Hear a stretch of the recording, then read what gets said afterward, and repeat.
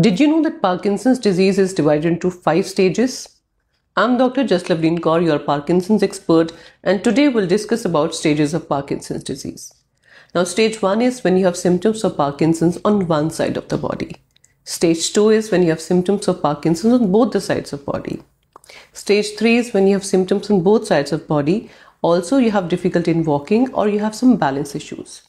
Stage 4 is when you have difficulty in walking, balance issues, and you depend on your family for some of your daily activities like bathing or dressing up.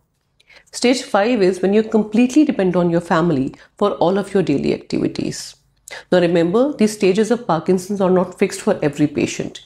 If you are a patient who's falling in the category of stage 3 or 4 but not taking adequate treatment, then you can reverse this stage. If you take proper treatment and do regular physiotherapy or exercises, then you can reverse your stage. Usually these stages help a doctor to understand what kind of medication to prescribe or what kind of exercises to focus on. So don't be scared to ask your doctor your stage of disease, but also ask what all can be done to reverse this stage. That's all for today. If you have any queries about Parkinson's or any medication related query in Parkinson's, do let me know.